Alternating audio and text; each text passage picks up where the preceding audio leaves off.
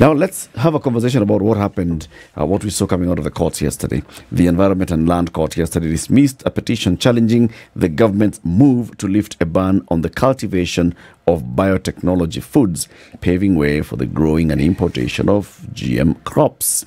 In a dispatch in October last year, the cabinet had lifted a 10-year ban imposed on biotechnology foods, sparking a number of court cases due to fears that the importation of GMOs might be harmful to human health, animals, the environment, and the biodiversity of Kenya. GMOs and the application of technology is largely contested. However, Justice Oscar Angote dismissed that case, saying Kenya has put in place robust biosafety regulatory framework with inbuilt structures that must be met before the importation or cultivation of GMOs. So, that particular case dismissed. Let's have that conversation. We are joined by Dr. Joel Ochieng, who is an agricultural biotech. He's from Agricultural Biotechnology and Secretary General of the Kenya University Biotechnology Consortium. He's here with us in the studio. Dr. Good morning. Morning. Welcome to Kenya's biggest conversation. Thank you. That's the hot seat of the Situation Room. It is not genetically modified. This is organic like that. Okay. To welcome you to the conversation, City has the day's proverb. This week's proverbs have been from the United Republic of Tanzania. Yes. Jamhuri ya Muungano. Yes, wa and Tanzania. this is our final proverb for the week. A long road cannot lack corners. If you want to talk to me, talk to me direct. Don't go around the corners. Yes, and don't go around looking for corners. Dr. Ochieng, how do you interpret this proverb?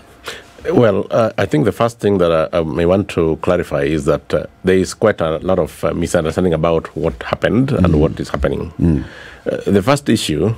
No, before we go into that one, let's do the proverb first. This proverb says, yes, there's no long road without corners, from Tanzania. What do you think the proverb is telling us? Well, it just means that you should not tire striving, regardless of the length of the road or those corners. You can still surmount. That's the way I would personally look at it in light of my situation today. Very good. So your long road has corners. Yes. All right, let's get into clarifications. What's been happening since that time when the cabinet issued a dispatch and said, all right, so let's lift this ban, and there was a lot of public outcry, and there were several people who moved to court. Take us now from that point. Yes, as I said earlier, there's one aspect that needs seriously to be clarified to Kenyans. Okay. Even ahead of that, that the lifting of ban on GMO was not the lifting of all regulatory systems. It was not opening any floodgates. It was just that there was a law and regulations that govern the use of GMO in Kenya. But then a ban was put in place that regardless of these laws, regardless of the permissions that you can seek, now you can't do it. That was a ban. Now you can do what? Now you cannot do it. Okay. Then now lifting of the ban meant that now we are going back to square one, where now you can do it according to existing standards, laws, and regulations. Okay. Where now if you want to cultivate or if you want to import, then you have to apply, you have to show your case, it has to be determined that it is safe and all that kind of thing. That's where we are. But then, of course, people misunderstood to mean that lifting ban means opening floodgates. You can now bring it kama mitumba, hakuna sheria, that kind of thing. That's the misunderstanding that has been there. But so even with importation, there was going to be regulation. There has always been regulations. Okay. When the cabinet was saying now we lift this ban, they were saying that you can apply to import GMO foods. You can now apply. And once you apply to import GMO foods, what other laws are there to regulate the consumption all the way to the plate? Now, what happened that we have Biosafety Act 2009 with implementing regulations. The first regulation and most important is the labeling regulation that all GM products have to be labeled prominently. So that Kenyans can make informed choices whether to take GMO or not. That's one. And that is in observance of consumer rights as prescribed in our constitution. And the second one is traceability.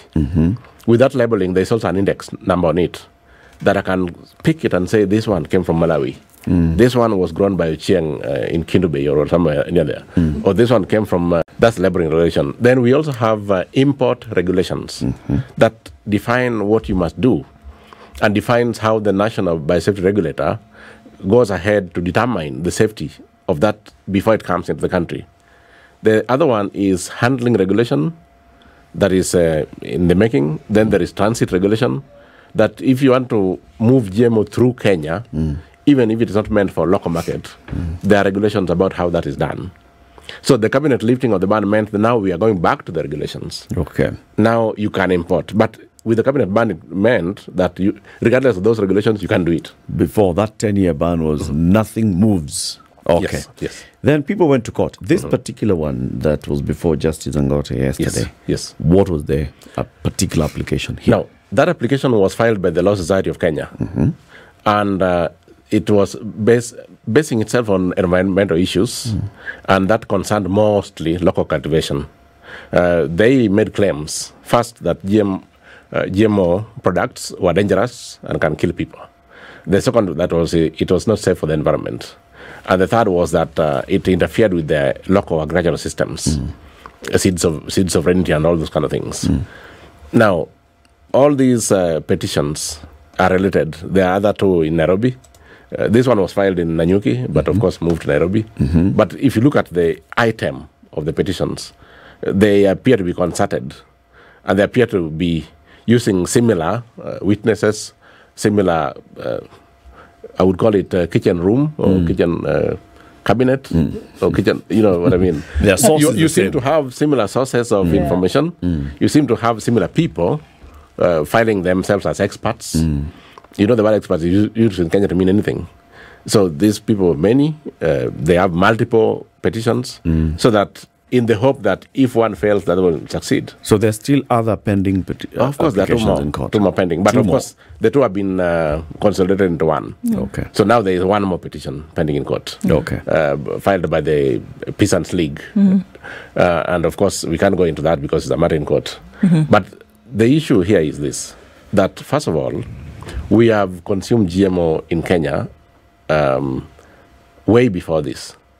And it was officially opened by the late President Mwai Kibaki when we faced famine in Kenya. I think it should be remembered that the purpose for GMO is not just fun. We have a serious food security situation in Kenya and many parts of the world. And our situation is even more unique than Europe, for example. You have heard people quoting that there's no GMO in Europe, they don't want GMO. The issue of Europe is a glut. They have more food than they need. And you should be asking why.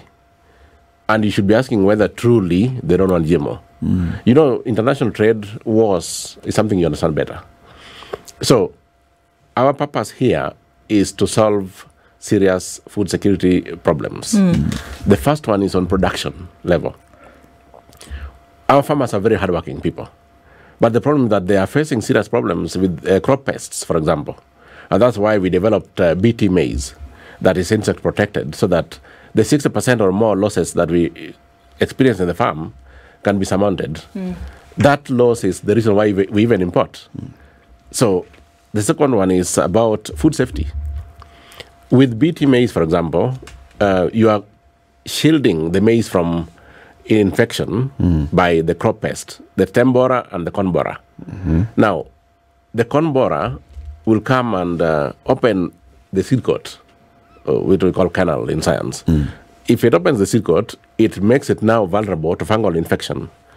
And when the fungus comes in, especially some species like aspergillus fungus, it now, you know, there's a secondary metabolite produced by fungus, a certain species.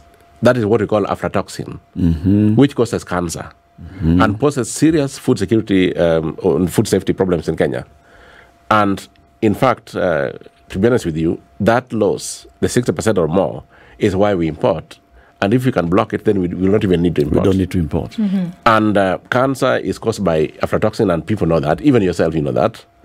And that is even the reason why millers import their maize. Why would they import maize when there's one next door? You think they're businessmen who don't think? There's a reason for that. There's quality of the seed. They wouldn't want to mill down into unga something that's going to harm people. So they import cleaner maize. And of course, this is why the government, as you have seen, that's putting in systems of drying. Because when you harvest, for example, maize with high moisture content, then you're breeding aflatoxin. You're breeding the fungus that causes aflatoxin. So our intention should be well understood. And this is why there's a regulation, there are safety measures, there are tests that are conducted. And for your information, if you are developing any GM product, it is tested from the laboratory all the way to the market. Laboratory level, cellular level tests, confined field trial tests, national performance trial tests. First, you're testing whether it is safe. Second, you're testing whether the gene you are putting in truly protects the maize from the insect. Because you can make claims that are not just meaningless. So if it is found to be truly protecting the maize from the borer, then now we go to safety tests. By the time you see any product approved for market, you should be sure that this thing has been proven to be safe. And all this process is done alongside regulators in Kenya. There's NEMA, there's NBA, there's all these things, including the civil society. Because we are looking at consumer rights, we're looking at public participation and all this kind of thing. Yes. Dr. Cheng, I mean, when the uproar that you hear from society, and unfortunately a lot of times it's due to misunderstanding, you know, misinformation, whatever the case may be. And so here we are, and every time we hear about GMO, the first thing is that food is being manufactured to essentially, it's the very makeup of a plant or grain or other kinds of food is being tinkered with so that it either grows faster or rather that develops faster and that you can have more of it in a shorter period of time. That's the thought in people's mind. And that then because of that, you cannot control what is in it later because you're introducing something that could pose some kind of danger. So let's maybe give us an insight into what really happens here. We've heard it many times before, but it's very necessary for us to hear it every time because then it fuels our conversations. Thank you very much. Now I will talk about a specific case so that it's easier to understand than general GMO. Okay. Now I want to talk about BT maize and what do we do to develop what we call BT maize in very brief sense. Now we have a bacterium in the soil that we take in our salads inadvertently, that we take in our food systems every day. It's called Bacillus thuringiensis. It's a harmless soil bacterium, harmless to humans and harmless to the environment. That bacterium has been used for more than 38 years as a formulation for making pesticide because it has several proteins, what I would call insecticidal proteins, that can kill specific insects types. I thought you said it's almost harmless to everyone. No, harmless to humans and the environment. Harmless to the environment. The bacterium itself. Okay. Now, what happens is that this bacterium has insecticidal proteins that are only harmless when in singular. But when it is in the organism, there's no problem. Okay. Now, this is the protein that we isolate for a specific target organism. And we take a gene, just a single gene from that protein. I mean, a single gene from that organism, the one I'm calling the protein, and incorporate it into the genome of maize. Now, the reason why it doesn't affect us first, because before you even go further, the first issue, will it affect us? We have a drug called malaria queen that we take. We take it and it targets Plasmodium falciparum, the organism that causes malaria in humans, which is in your blood system. But in your body, there are many other microorganisms and yourself. But fortunately, malaria queen cannot kill you or these other organisms because it is target specific. Okay. That same technology that is target specific, that doesn't kill you, that doesn't kill Escherichia coli in your tummy, that doesn't kill any other microorganism in your system, is the same one we use. So that this protein will target the stem borer only. Not even the bee will be affected. So it will produce a protein that is specific to kill the stem borer only. Bees will not die, no other organism will die. not even the maize, not even you feed the maize or your livestock. Okay. That's what we do. And when we incorporate it in the maize, we test for safety. Once that's proven, we test the agronomic properties of that maize. Does it reduce the nutrients? Does it introduce new nutrients? Does it introduce new proteins that were not there? We test all these things. When you talk about biosafety regulations, it's about testing, including toxicology tests. It is something that is foolproof. Okay, but that's Yes. right. Yes. We target, so this protein then is introduced into the stem borer. No, into the maize. Into the maize. genome. Okay. To the seed. The DNA Into of the maize. seed of the- yes. and Not the- seed, no. Into Into- the genome of maize. Okay, so that's the makeup of the maize Yes, itself. yes. Okay. The foundation. And now the question is why? If you had alluded to that before, because essentially what you're saying is that you're trying to protect this maize from Yes. pests, From stem borer. the stem Specific borer. pest, yeah. That specific pest. Yes. Which does what? What does that pest That do? pest invades the maize and eats it up. Okay. And the maize dries and falls. Okay. And is that what is happening with maize around the country, Yes. if not for this modified intervention? So what we are saying then with genetically modified maize, for example, if we stick on maize, is that you're not changing the makeup of the maize. What No. you're doing is introducing something into it so that it then does not spoil and dry off. But that is changing. No. So What that we're you're doing- actually changing it. The history is this. The ancestor of modern day maize is called teosinte Okay. in Mexico. Now, teosinte had that protection earlier. Okay. But due to long-term domestication and selection for other traits, the maize lost this, Natural ability. that natural ability to protect itself. Okay. So we are actually reintroducing. Okay. What It was was- there before? It was there before, Okay. but it got lost during, when you do long-term selection for other specific traits, Yes. sometimes you lose what other things are. Yeah. So it lost that, and we are introducing it. Okay. Now, Yes. the fear then for a lot of people, look, everybody who speaks out against this, the fear here is that you reintroduce something unnaturally, and then what would be the repercussions later? Could it then mutate into something else? No. Actually, what we are doing, we are introducing something that cannot mutate. It has no ability. Okay. It is a gene promoter. Okay.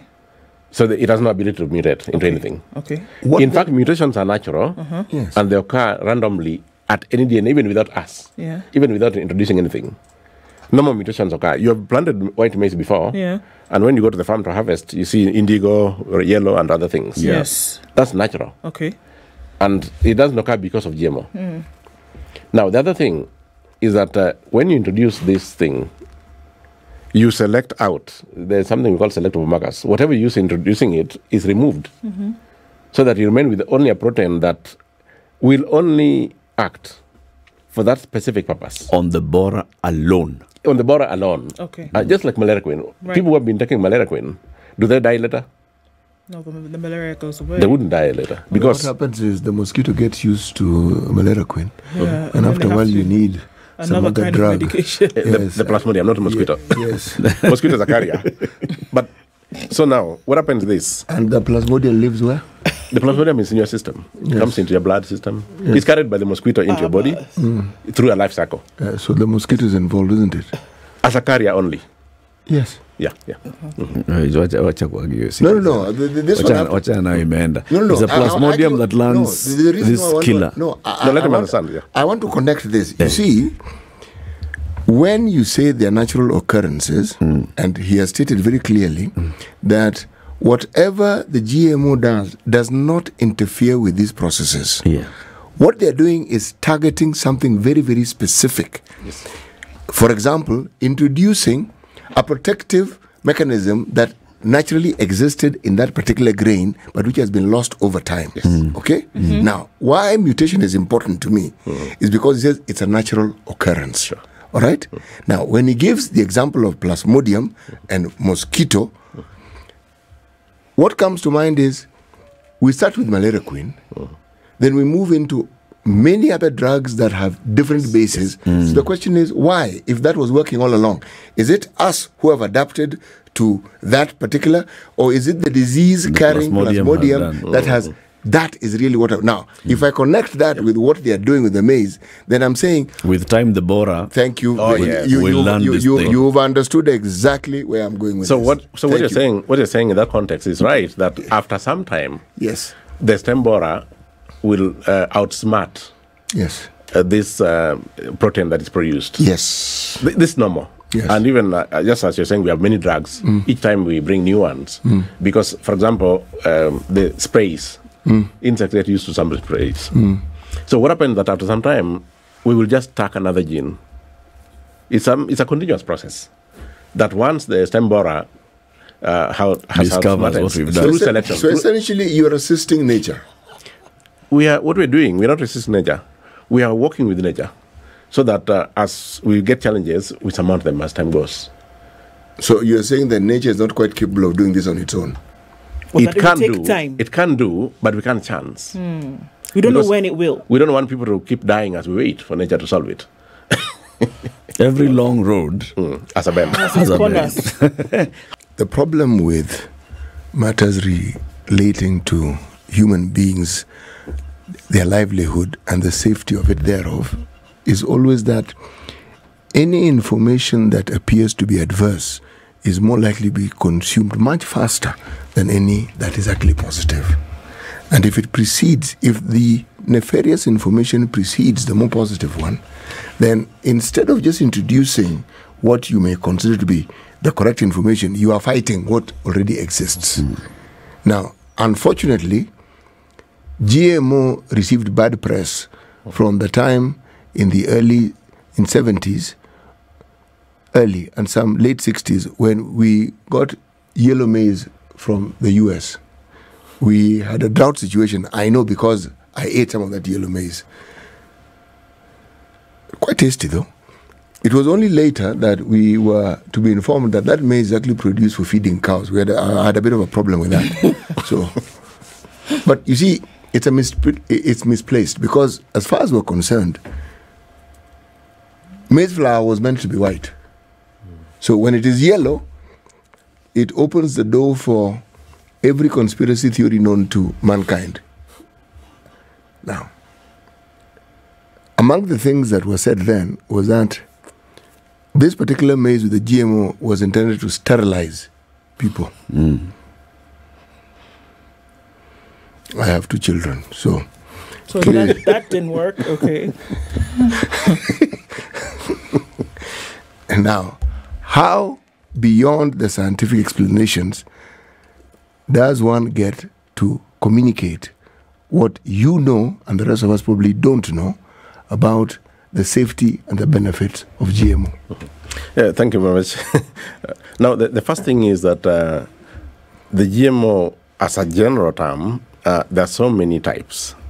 And there is one that is meant for America and other countries where we have thousands of hectares. That is the Roundup tolerant maize.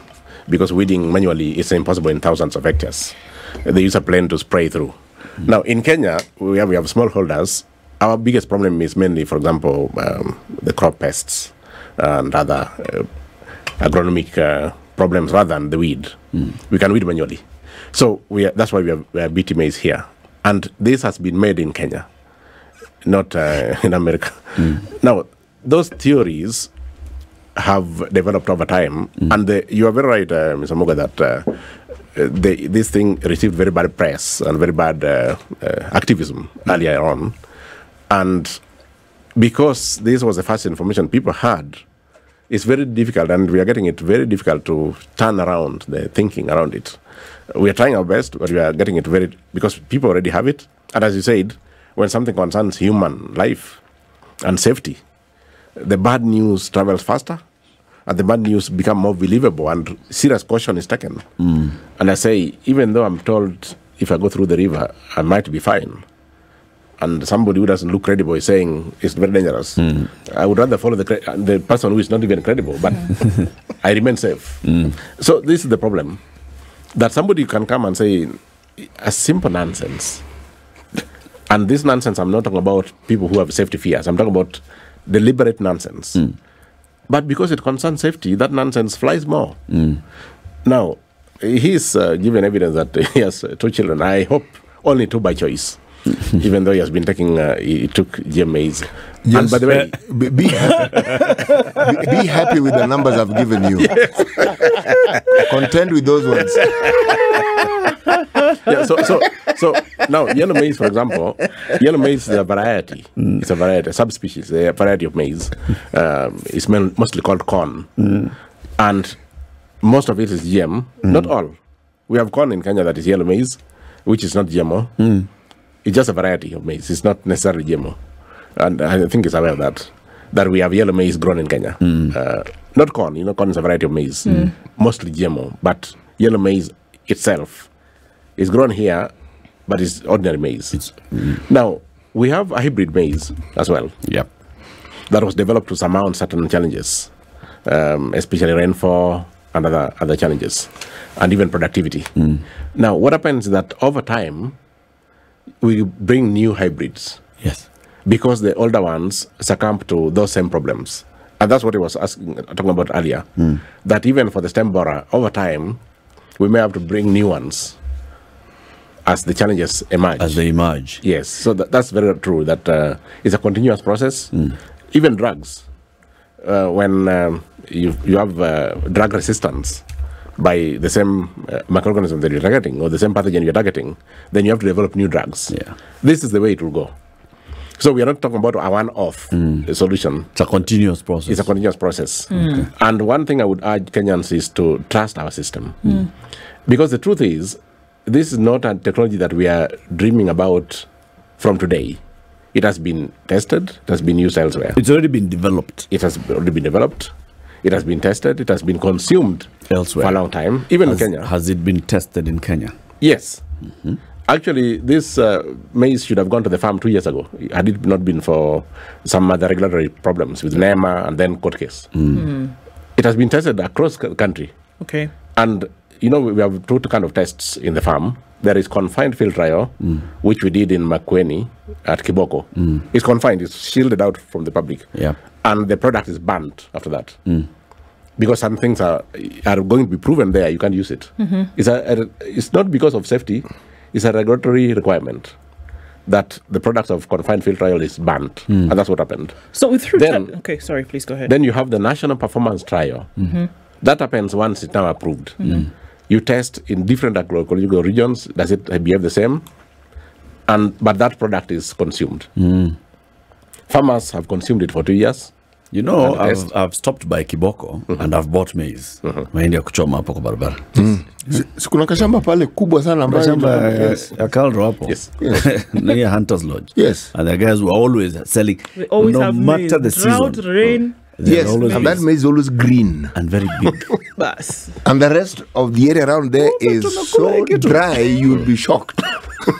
Well, it's not necessarily GMO. You know, they test so many other things there. Okay. Maybe, but that one, if it is from a confined field trial, it was banned. Yeah, okay. You could not have bought it. Okay. But if it's a product from the national performance trial, then you bought it. Then you're likely to have. Yes. The other concern that, in fact, even the Law Society of Kenya took to court in this particular case Yes. was the issue of indigenous crops. When you introduce now these genetically modified crops, do they phase out?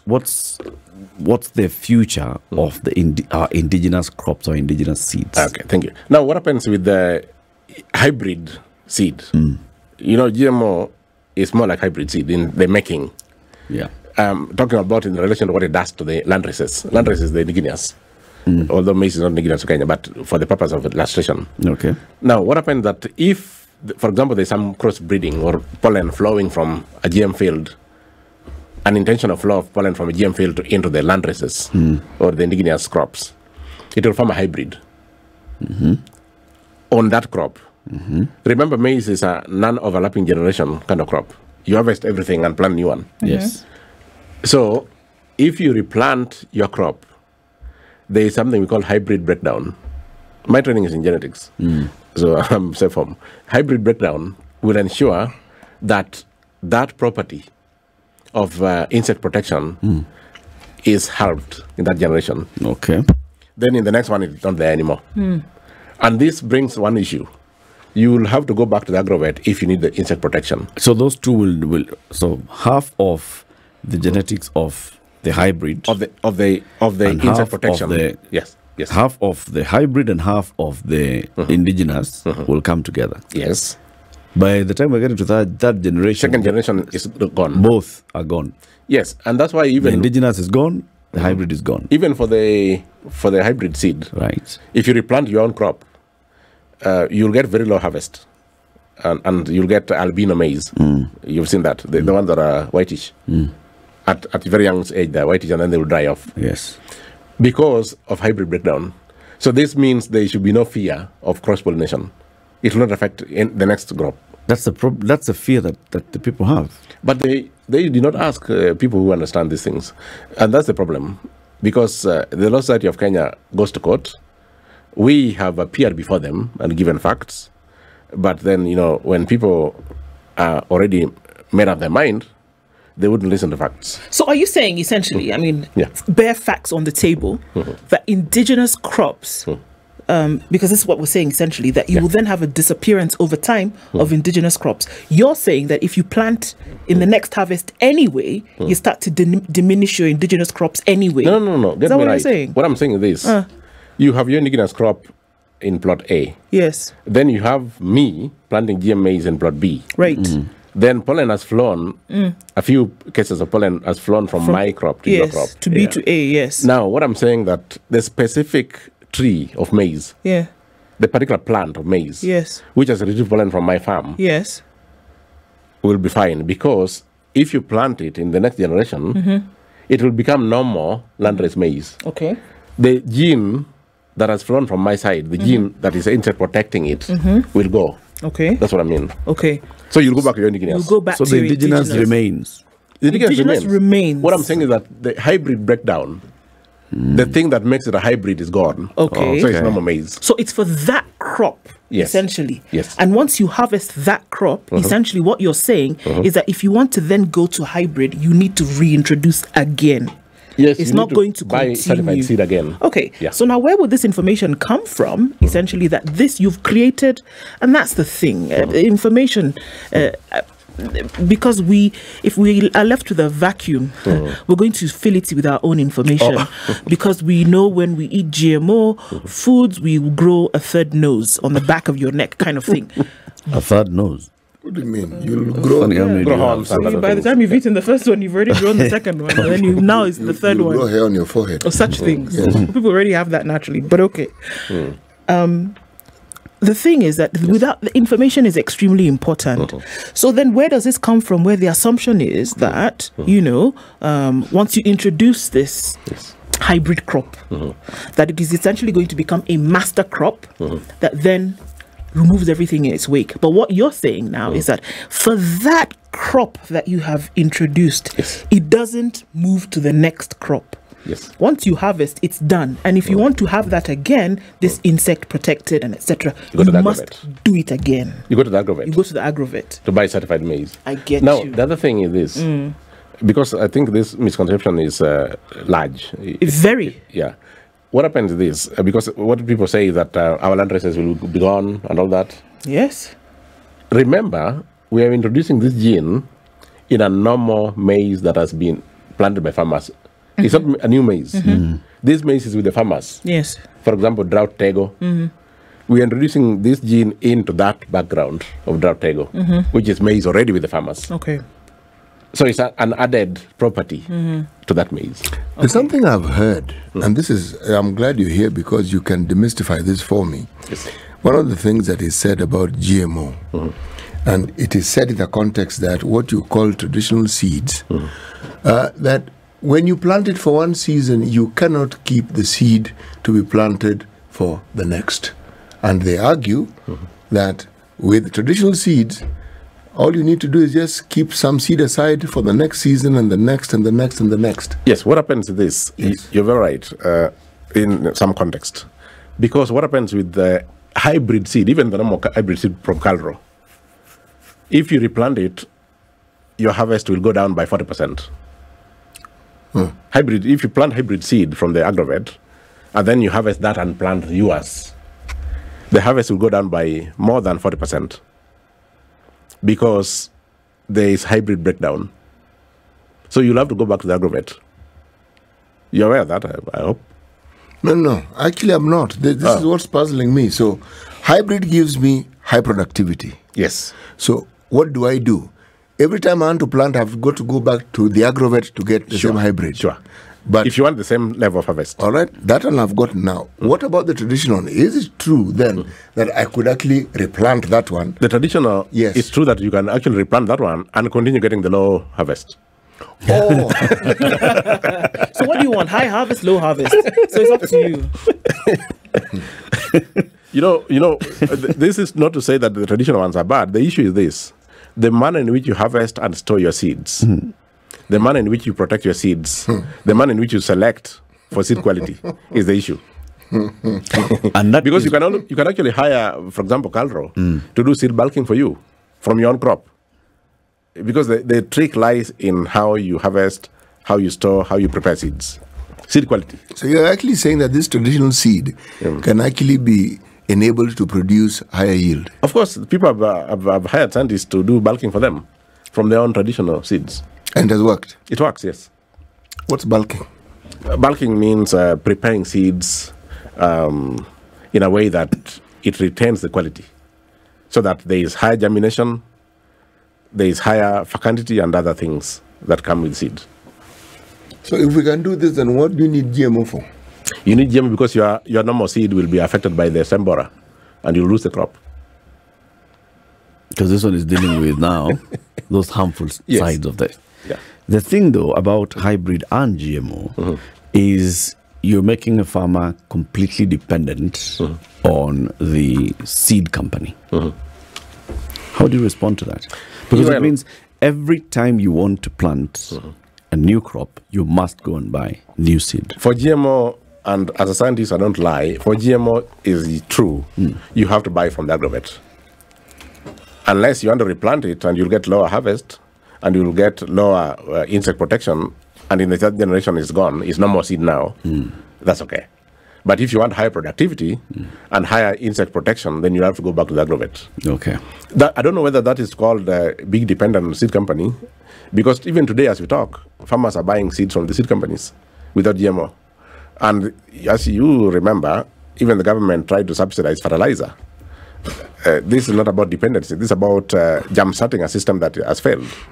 From a scientist's point of view, you're right. But from a business point of view, we see and read dependency. I see nothing else. These people become dependent on this product and they have no choice but to keep buying it. So you cannot say you don't benefit from it, but you don't have much of a choice if that's what you want. And the question is, who doesn't want high yield? That's the question. Who doesn't want a high yield? Sure, but now so those who want a high yield will come to the agrovet and buy. Terry, the question here now, though, really is that which came first, though? Was there a need to commercialize something that would make people eternally dependent on this product, or was there a need to say, you know what we want to do is avoid crop failure, we want to avoid infestation of crop by pests and insects and things like that, and we want to guarantee that you have a high yield? Which came first?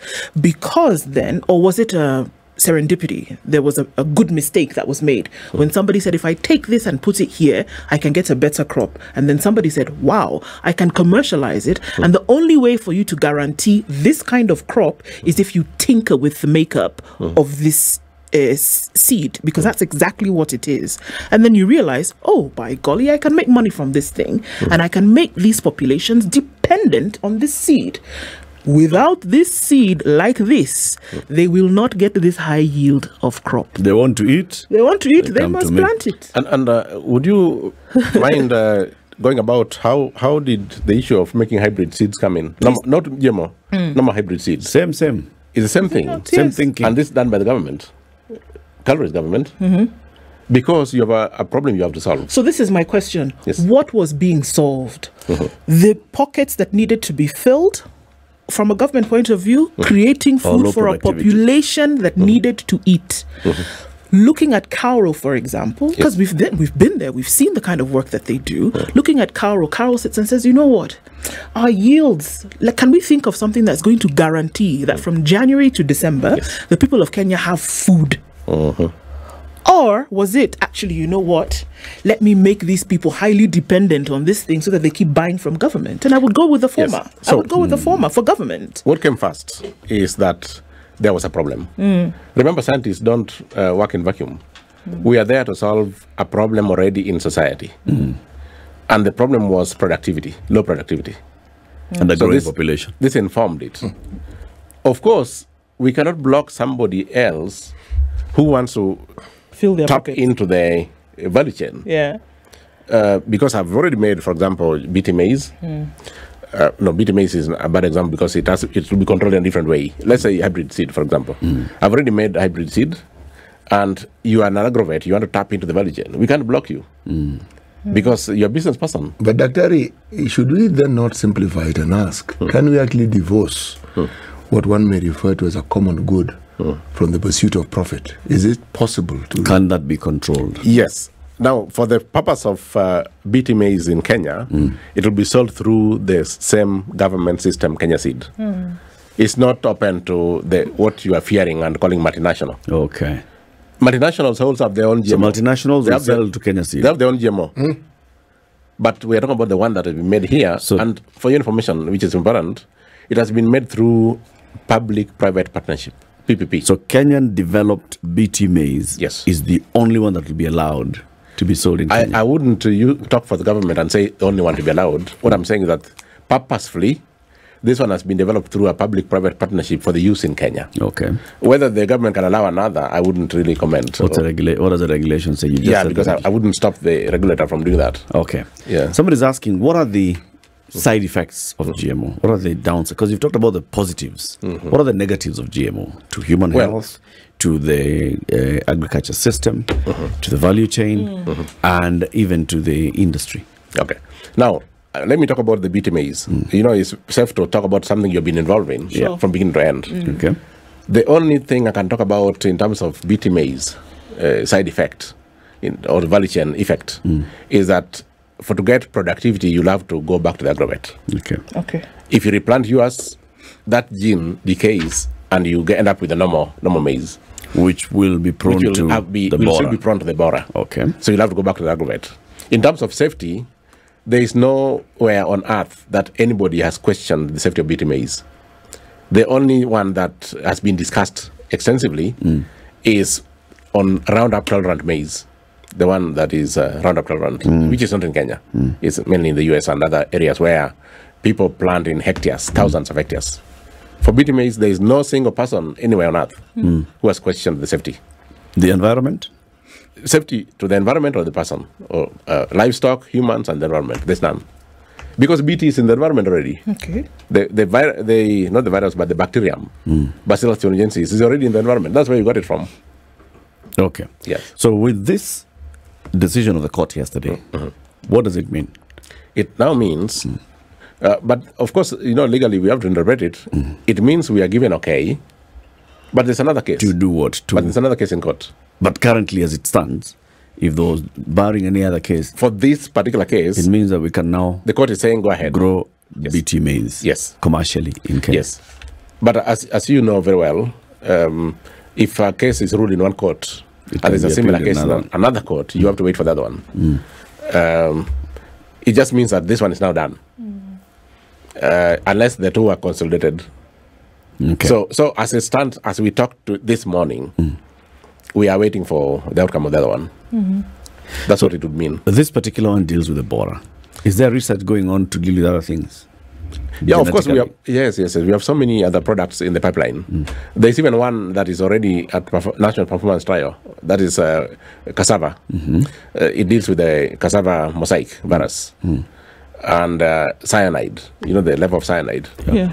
That reduces the poison in cassava. So there are many other products that are in the pipeline. We have peanut. We have knocked down the 3 proteins that cause allergy in peanut. That is within the seed storage proteins that are causing allergy to people who take peanut. We have knocked out that. So we'll have some GMO peanuts that you don't have to ask people, are you allergic? Very soon. And then we have sweet potato. They suffer from several fungal and viral infections.